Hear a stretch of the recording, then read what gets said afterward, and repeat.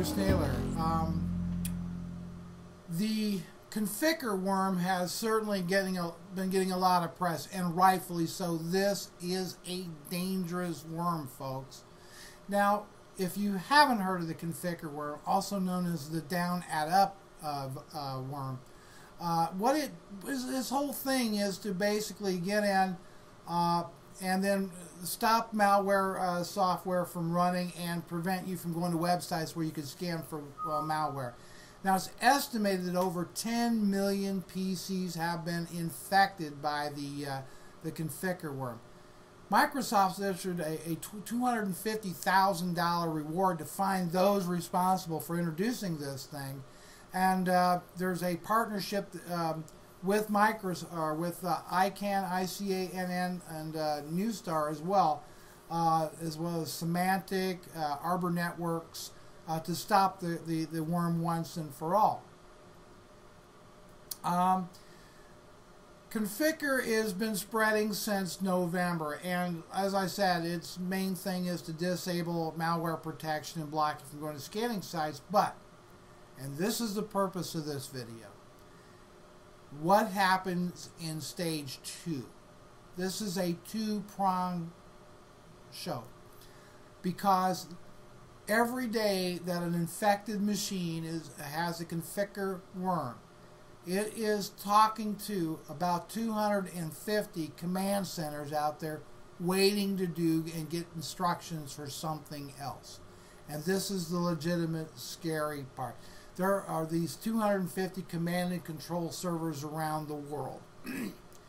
And so the policy that Symantec has is to target the update mechanism of the Conficker Worm.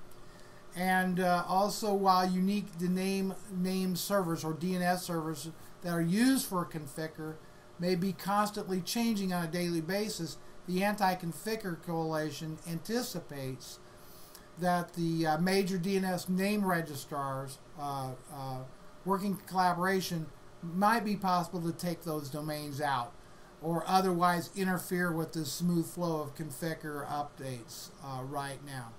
So this is the scary part. We have a virus or a worm, 10 million or more machines infected, 250 command control centers out there. We've got DNS servers that is going to, it's constantly changing to get its marching orders, if you will. It's really taking a huge effort to stop this beast once and for all.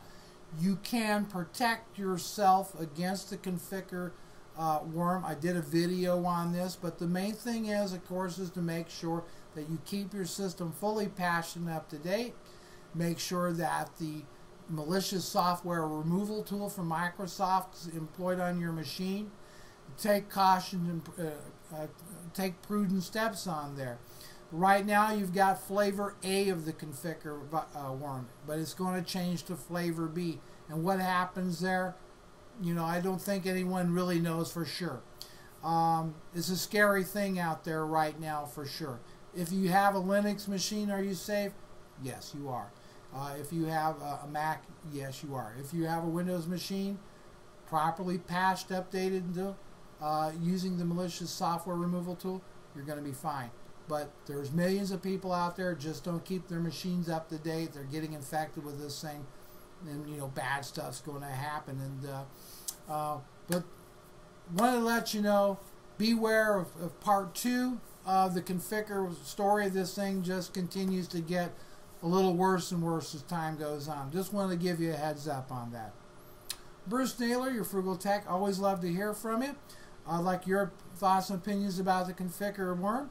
So leave a comment here at YouTube, or send me an email at support@frugalbrothers.com. I'm Bruce Naylor. Remember, if it's in your shop and not making you money, get it out of there. We'll talk to you later.